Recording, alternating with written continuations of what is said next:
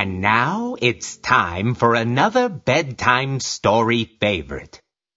The Goose That Laid the Golden Eggs.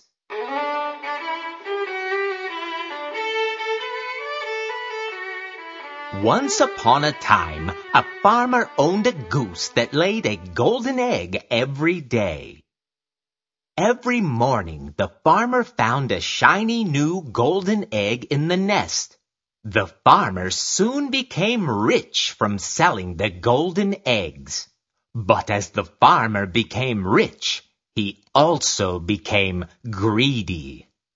The farmer did not want to wait for a new egg each day. The farmer wanted to get all of the gold at once.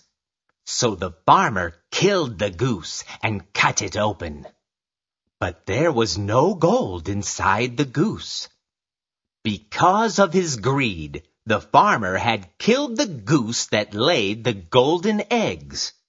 Now the farmer was poor. The end.